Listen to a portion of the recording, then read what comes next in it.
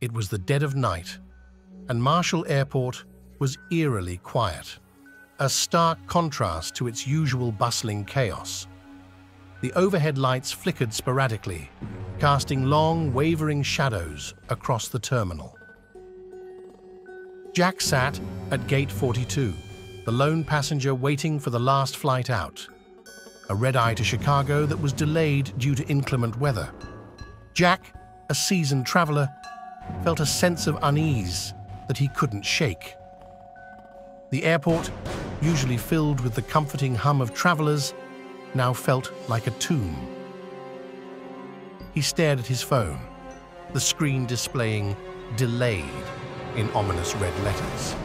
The monotonous drone of a news broadcast on a nearby television was the only sound, the anchor's voice blending with the howling wind outside. Suddenly, the PA system crackled to life, a grating noise that made Jack jump. "Attention, passengers waiting for Flight 319 to Chicago. Please be advised that your flight is now scheduled to depart at 3:00 a.m. We apologize for the inconvenience." Jack sighed and slumped back in his seat. Another hour of waiting. A cold draft swept through the terminal, and Jack pulled his jacket tighter. He noticed a janitor at the far end of the hall, slowly pushing a mop across the floor. The janitor's movements were mechanical, almost robotic, and his face was obscured by a cap pulled low. Jack decided to stretch his legs and walked over to the vending machine for a snack.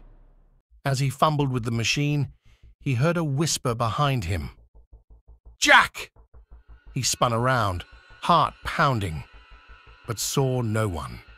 The terminal was still empty, save for the janitor, who now seemed closer than before, his back still turned. Jack shook his head, convincing himself it was just his mind playing tricks. Returning to his seat, Jack couldn't shake the feeling of being watched. He glanced around nervously. His eyes were drawn to an old framed photograph hanging on the wall near Gate 42. It depicted a group of smiling airport staff from decades ago. Jack walked over to get a better look, squinting at the grainy black and white image. One face stood out, the janitor, unmistakably the same man mopping the floor, unchanged by time. A chill ran down Jack's spine.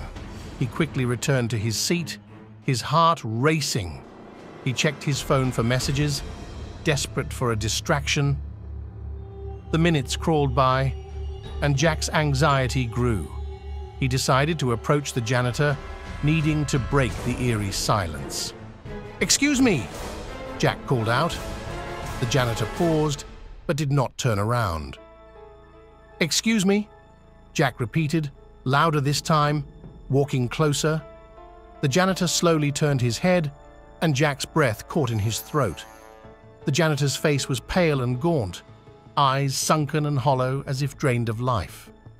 His lips moved, but no sound came out. Then, in a raspy whisper, he said, "You shouldn't be here." Jack stumbled back, fear gripping him. He turned and ran towards the nearest exit, but the doors were locked. Panic set in as he frantically looked around for another way out. The terminal lights began to flicker more violently, casting sinister shadows that danced on the walls. Suddenly, the PA system crackled again, but this time it emitted a low, haunting melody that seemed to resonate deep within Jack's bones.